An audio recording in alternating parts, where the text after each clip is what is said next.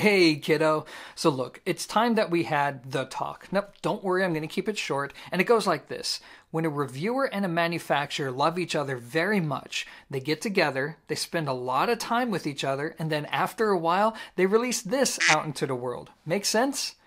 No? Doesn't make any sense to you? You know what? That's okay. Let me go ahead and grab your mother. Honey! Yeah, you're up next. I struck out.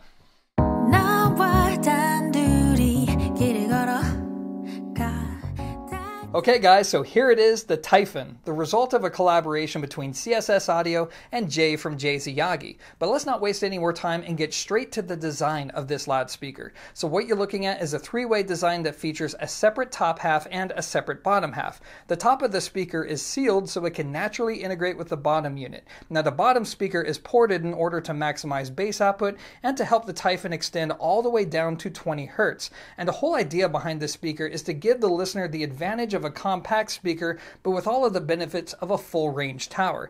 Each cabinet weighs in at a solid 75 pounds apiece and features real wood veneer. And the cabinet also uses a tapered design, which according to Jay is there to both increase cabinet rigidity and, quite frankly, to look cool. Other features that you get with the Typhon includes an aluminum strip at the top of the speaker that's there purely for aesthetic reasons. You get jumper cables to connect both modules together. You get some fancy audiophile parts in the crossover. You get numerous high-quality 5-way binding posts. You get a tilting mechanism that allows you to achieve ideal time alignment between both halves of the speakers. You get a large rear firing port down at the bottom, and then at the very bottom you'll notice some steel outriggers with unusually high quality aluminum floor spikes, which yes, are adjustable. So now it's time to remove the magnetic grill so we can take a better look at the driver complement.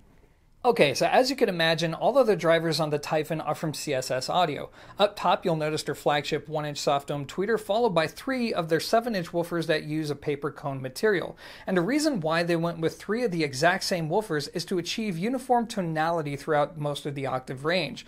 On the bottom, you'll notice a rather large CSS J logo, which, if I had to be honest, looks somewhat over-branded to me, but what you get and don't see with this speaker is a 30-day money-back guarantee. So, the big question now is, what is all of this going to cost you? Well, it's going to set you back roughly $5,500 US for the pair. Now that's quite a bit of money, so now it's time to talk about what they bring to the table in terms of performance and what the whole J CSS collab is all about. Let's go.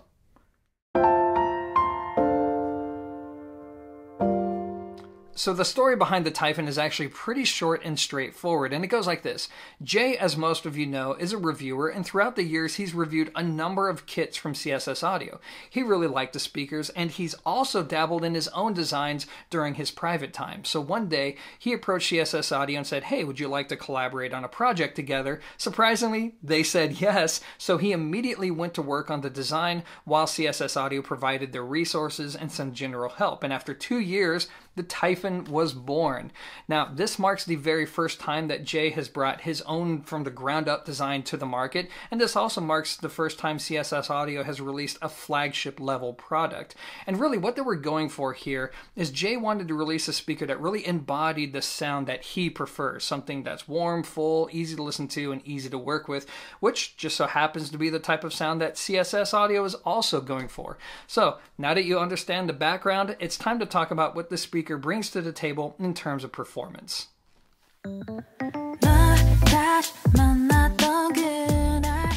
Okay, so I'm going to kick off this evaluation by giving you all a general overview as to what to expect from the Typhon, and then I'm going to dive into the usual details. So first, I want to address experienced audiophiles. So think of the Typhon like this. If you know and like the sound of the Polk Audio R700 tower speaker, and you want a better version of that sound, then the Typhon would make for a very safe recommendation. This is also a good solution for those of you who like the sound of the Bacard Audio S400 Mark II, and you're tired of waiting around for Bacard Audio to release a passive tower version of that speaker. Now, for everybody else who has no idea what I was talking about, this is going to be my summary as to who I think the speaker's for and not for, starting with those of you who stand a pretty good chance of enjoying it. In my opinion, this is for those of you who are looking for a really good jack-of-all-trades solution, people who value the following. Number one, a speaker that's easy to work with, meaning it's not too fussy about room placement and equipment matching. Number two, you're somebody who values a strong, almost full range listening experience from a speaker that doesn't take up a lot of space. Number three, you want good overall performance with a sound that airs towards the warm and dark side of neutral. And then lastly, for somebody who listens to a wide variety of music and you need a solution that sounds just as natural and comfortable with playing back music like pop, rock, metal, electronic, hip-hop, as it is with jazz and classical. If all of that is what you're looking for, then odds are you're going to love the Typhon.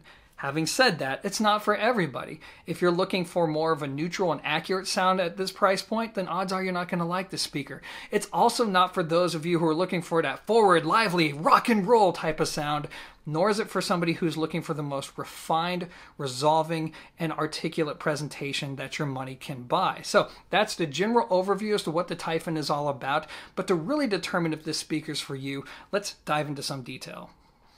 Okay, so first, let's talk about treble. So the high frequency behavior of the Typhon is pretty interesting because what they've done is they've rolled off the lower treble but then spiked it up higher up the frequency range. And I think what they're going for here is a speaker that's easy to listen to but not boring to listen to. And I can confirm that throughout my listening sessions that yes, the Typhon seemed to respond well to a wide variety of recordings, yet could still preserve energy when the music called for it. So if that was their goal, I would say they mostly achieved it, but it wasn't without some sacrifice, which I'll get to in just a moment.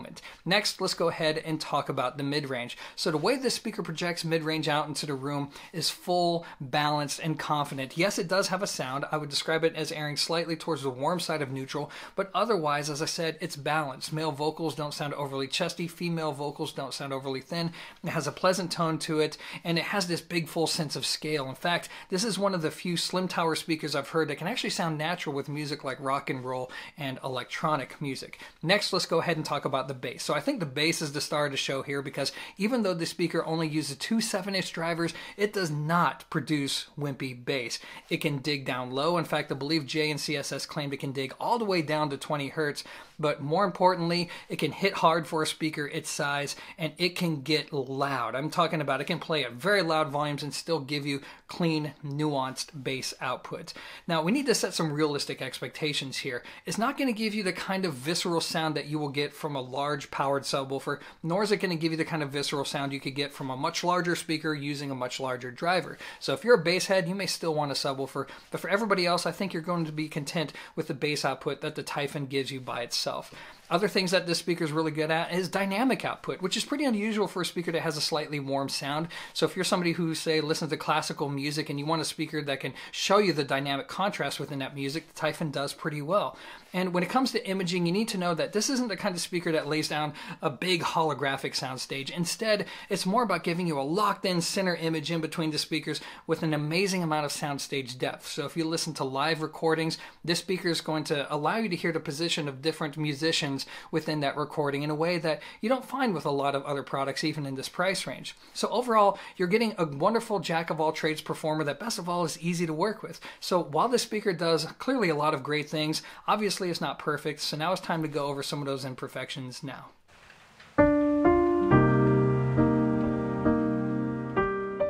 Okay, so before you rush out and spend thousands of dollars for a set of new Typhons, there are three things that you need to know. The first is that the Typhon is not a good solution for those of you who listen to your music at mostly low volumes. I'm talking about at 72 dB or lower. I found that at those volumes, the sound can be a little bit flat and the tweeter can draw a lot of attention to itself. The bottom line is that the Typhon is the type of speaker that needs a little bit of volume in order for the sound to come together and for you to understand what it's capable of doing. Next, the Typhon tends to homogenize the listening experience a little bit, meaning that after you get used to the sound, you may notice that it seems like all of your music was recorded in the same studio. Now, to be fair, just about every hi-fi product that has a distinct sound will do this, and most people don't have a problem with it, but it's still worth noting. But the big thing I want to talk about here is the treble. Now, subjectively speaking, I feel like the speaker should sound a little more resolving and refined for something in this price class, but that's just my opinion.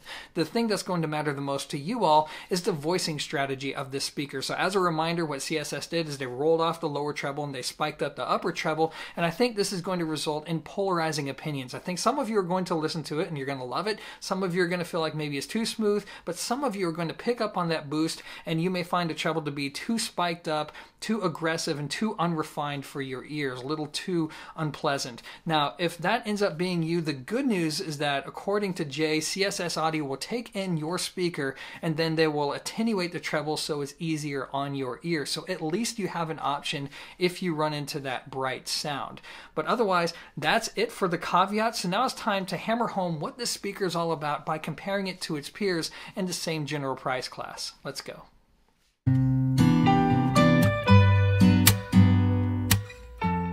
Okay, first let's talk about build quality. The bottom line is that both of these speakers are well made. While the Pearl uses far more expensive cabinet materials and is made by craftsmen in Belgium, the Chinese-built Typhons are nonetheless very hefty and provide a lot of features and flexibility.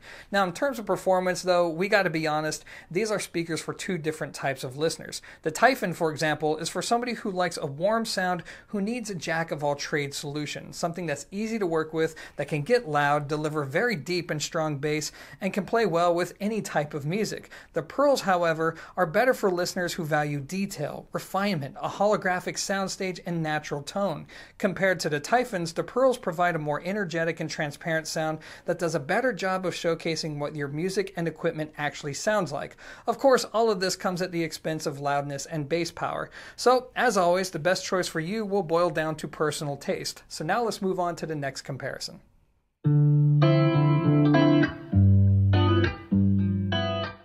Okay, so when it comes to build quality, both of these speakers are pretty hefty. Having said that, I do feel like the fit and finish on the Typhon is just a little bit better than what you get with the Forte 4. Now, when it comes to performance, the interesting thing is both of these speakers actually have a few things in common, in the sense that they're very easy to work with, they give music a big sense of scale, and they serve as a good jack-of-all-trades solution. But having said that, they still sound very different from one another, which means they are for very different types of listeners. The Klipsch, for example, will be better for those of you who desire a sound that's punchy, energetic, and can give you more of that lively, you are there listening experience. Whereas the Typhons are for those of you who value more of a balanced and warm sound that's all about delivering extremely deep and powerful bass. So once again, what you like will depend entirely on taste. So with all of that said, it's now time to go ahead and wrap up this review.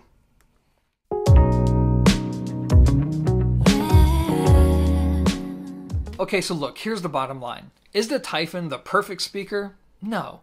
Is it going to make everybody happy? No, of course not. In my opinion, as I said at the beginning of this video, it's a speaker for somebody who's looking for a jack-of-all-trades solution. You know you like a slightly warm and dark sound. You want something that's well-made, easy to work with, can give you a full-range presentation from a speaker that doesn't take up a lot of space, and you listen to a wide variety of music. If that's you, then there's a good chance you're going to enjoy it because you're literally who this speaker was designed for. And for everybody else, there'll be other solutions that you will prefer. Now, subjectively speaking, I also think the speaker looks cool and is priced fairly. Anyway, that is going to be my take on the CSS Audio / Jay's Yagi Typhon. Stick around if you're interested in setup tips, but if you've reached the end of the line, then thanks for watching, and until next time, peace.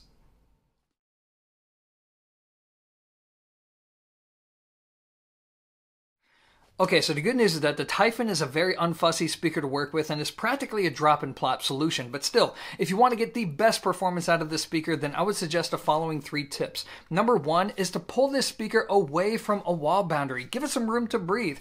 I would suggest starting off by pulling it out a good 2 feet away from any wall boundary and then experiment to taste. And what this is going to do is to give you the best bass and imaging performance out of this speaker. Next, tip number 2 is to spread them. The speaker, spread them far apart and then point them towards your listening position. I would suggest starting off by having the tweeters face the outside of your shoulder area and then experiment to taste. And what this is going to do is give you a locked-in center image between the speakers. And then lastly, tip number 3 is to not forget about messing around with the tilting mechanism on the back of the speaker. For example, I found that in my room, I needed to use the full 5-degree tilt adjustment in order to achieve good time alignment between the top module and the bottom module. There's something that's free. It's there for you to try.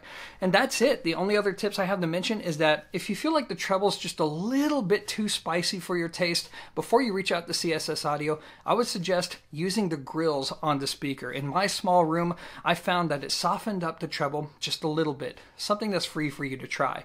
And then if you feel like the bass is too strong in your room, I mean, sure, you could go with fancy audiophile solutions to put onto your speakers from the likes of Still Points and ISO Acoustics. They'll get the job done, but what I would suggest are these cheap anti-vibration pads that are used for washers and dryers. It's literally a rubber cork rubber setup. It costs you around 20 bucks for 8. I have a link in the description box down below, but I found those to be very effective at taming bass. Otherwise, guys, that is it for setup tips. Now let's talk about equipment matching. Okay, so first let's talk about power. Now on paper it looks like the Typhon needs a lot of power in order to sound good, but I found that in the real world that's not necessarily the case. For example, if you're in a small room and you don't listen at loud volumes, then a good 10 watts per channel will be fine. However, for most of you, I feel more comfortable recommending 30 watts per channel or more if you're in a small to medium-sized room, and then 60 watts per channel if you're in a larger space or if you listen at loud volumes. Next, let's go ahead and talk about specific equipment pairing. So as I've mentioned throughout this video, the Typhon is an easy speaker to work with, and it's not too particular about the type of gear that it sounds good with. For example, it doesn't matter if you have a neutral amp or something that's on the warm side of neutral or something that's on the cool side of neutral. What you prefer will ultimately boil down to personal taste. However, one consistent variable that I did find with the Typhon is that they tend to sound best with amplifiers that have high quality power that are also known for controlling bass. Now let me give you two specific examples that really stood out to me throughout my listening sessions. The first, and on the affordable end, is the Audiolab 6000A, which for $1,000 makes for a great match with the Typhon. As it turns out, its strengths and weaknesses perfectly complement the Typhon's strengths and weaknesses, and the result is a very clean, balanced presentation that represents a great value for the money. And then next, if you have more money to spend, the best that I've heard the Typhons with is with the Accuphase E280 integrated amplifier. Oh my gosh, it is such a good match. A strong, confident, warm, full sound, very balanced. And to me, this represents the point of diminishing returns for the Typhon, because even though it's not the most resolving speaker in the world, you can still benefit by using higher quality electronics. So I'd say up to $6,000 is where you will still hear benefits with the Typhon. Doesn't mean you have to spend that kind of money, but if you want to get the best out of them, then that's the price range that you will be at. Otherwise, guys, that is it. I listened to a lot of different amplifiers with this speaker, so if you're curious about how that went, just click on the description box below and I will have a summary for you. Otherwise, this is the end of the line, so as always, thanks for watching, and until next time, peace.